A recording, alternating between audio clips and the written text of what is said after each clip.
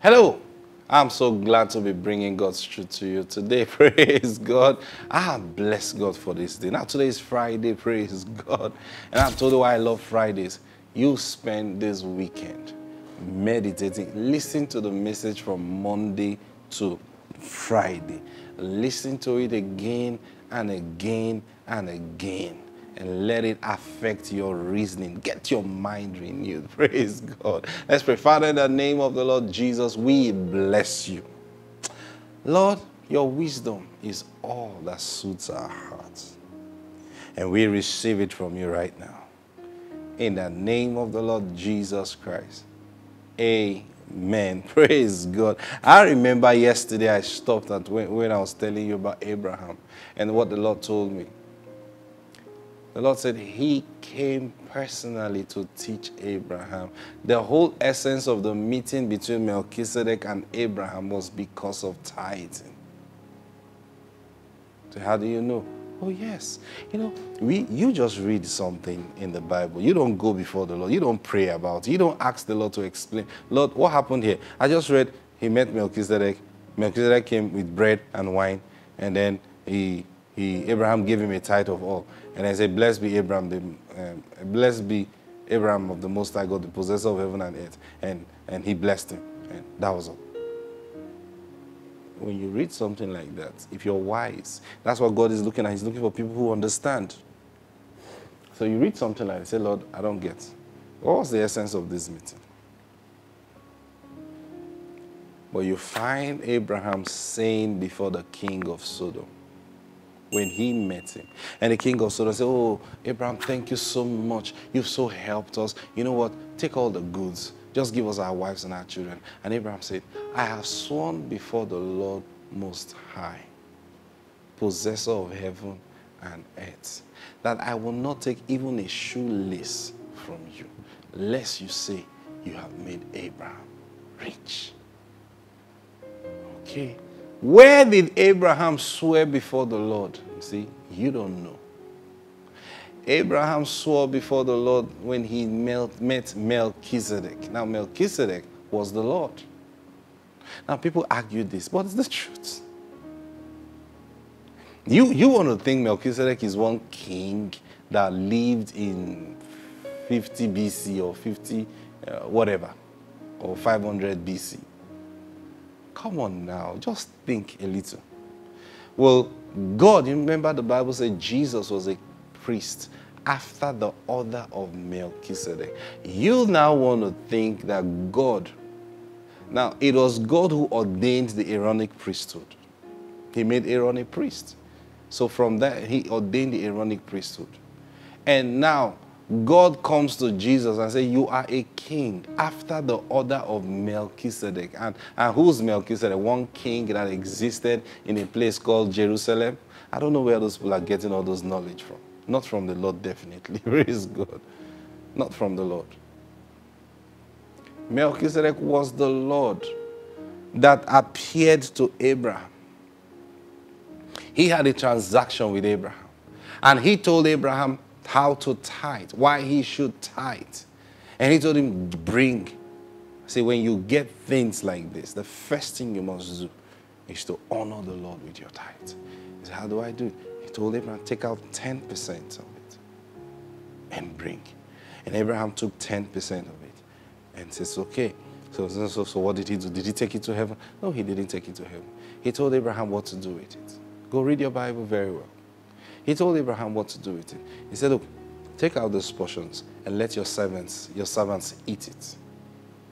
Okay, I'll do that. Now take out those portions and give it to so and so person. Oh, but why? Oh, they're your neighbors. They believe that peace with you. Okay, so give to them. Okay, I will do that. All right, sir. And then he said, now one more thing. Say what? I don't want you to touch any of the rest. Give it back to the king of Sodom. But it's mine. I got it as a spoil from the war. Yes, I know. But you know why?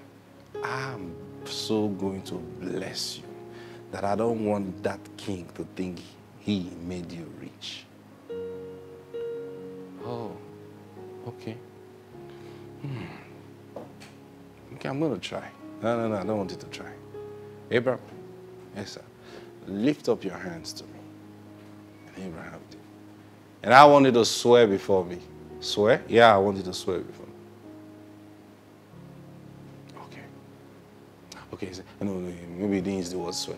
Okay, I want you to say before me. Okay, lift up your hands. Say after me. I will not touch, even a shoelace from these goods. That's okay. I know you're going to keep your word. See, he made Abraham say it before him because he knew Abraham was going to keep his word. So when Abraham got to the king and said to him, I have sworn before the Lord Most High. See that?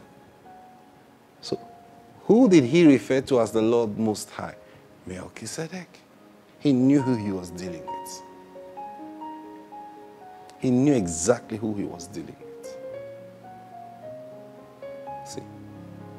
So the Lord was talking to me and said, I came down to teach Abraham tithing. And you think, or they think, he wasn't talking to me now, and they think it is a lies thing. Never join people who speak against tithing. Now, there's a lot of things wrong with the way people tithe. See, yes, I understand that. But the concept of tithing is a very deep spiritual things. The things the Lord have taught me about tithing, I haven't even shared half of it publicly. Because some of it, you will say, but you see, now that's the place of understanding I sit. And I act. And things are working. And people don't understand how. So people say, and God is looking. Who understands? Who understands? If you have joined those people who say, oh, you're not supposed to tithe. Hey, tithing is wrong. Tithing is the Old Testament. You need to repent before the Lord. You need to repent before Him. Oh, tithing is not of the New Testament. Oh, did any of the disciples tithe? If tithing was of the New Testament, Jesus would have spoken about tithing. There are many things Jesus did not talk about that we're dealing with today. Say, hey, really? Why do you think Jesus said to the disciples, there are many things I would have loved to teach you, but you cannot handle them now. But when the Holy Spirit comes, He will teach you. If He had taught them everything, He would have told them, see, when the Holy Spirit comes, He will just be reminding you of everything else. But He said, there are things I would love to teach you, but you cannot handle them. But when the Holy Spirit comes, why did He say you cannot handle them? He said because the way truth works is line must be upon line. Precept must be upon precept. Now, Jesus spent only 3.5 years with them. There are many things, many deep truths. But the truth about it is every truth the Holy Spirit teaches you, He will trace it. He will trace it true. And you will see the root of it. You will just see the root of it. And like, whoa, so that's the meaning of this. Yeah. Praise God. So I was talking about honor. Husband, honor your wife. Wife, honor your husband. When it comes to finances, don't start, or emotion. You know, say, I'm the one. I take the kids to school. I don't call them kids now, but you know how people talk. I take the kids to school. I do this, and I do that, and I do that. Come on now. Father, thank you for the grace. Oh, I can move around. I can walk. I've got ideas for business, and it's working. Thank you, Lord. And the bills are being paid. Thank you, Lord. And I'm the one cleaning the house. Thank you, Lord. I'm the one doing all this stuff. I'm the one cooking the meals. Thank you, Lord. It's more blessed to give than to receive. Now, you may have a husband who doesn't appreciate. It's not a problem. I'm telling you, it's not a problem. Why do I say it's not a problem? It can change. But it is your attitude that is going to change it. Listen, there is no way you will honor the Lord. In Jesus said, those that worship him must worship him in spirit and in truth. I'm not saying, oh no. So, you know, sometimes you go for marriage seminar. You say, be doing it. And whatever your husband say, just do it. Just do it. Now they are teaching you sense knowledge. And he'll do it and he'll still be dealing with you. Things are not changing. But I'm teaching you spiritual knowledge. And that's why I'm coming from the place of honoring the Lord. Are you getting what I'm saying now? You say, how